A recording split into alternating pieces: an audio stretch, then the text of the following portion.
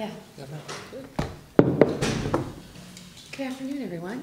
Thank you all for being here. Dick, welcome back. Thank you. Couple quick things. Going to be signing our Oregon Environmental Protection Act tomorrow in Portland. Very excited about that and pleased to see other states moving forward on that similar concept. Essentially what it does is take federal legislation from the 1970s, I think before most of you were born, and codify it into Oregon law.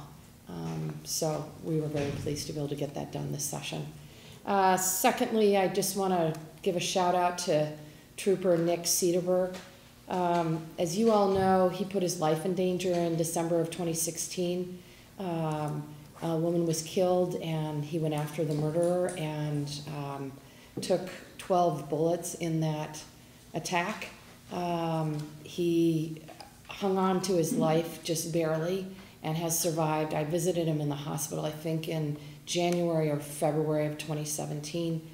Yesterday, the Trump administration awarded him the Medal of Valor, and we want to say congratulations, and we're really proud of you, Trooper Cederberg. And I actually watched the live stream. It was really cool.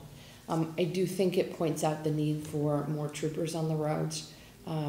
We have about half the number of troopers as we did in 1980, despite the fact that the Oregon population is almost doubled. So I'm hoping and expecting that the legislature will make a significant investment in our Oregon State Police this session.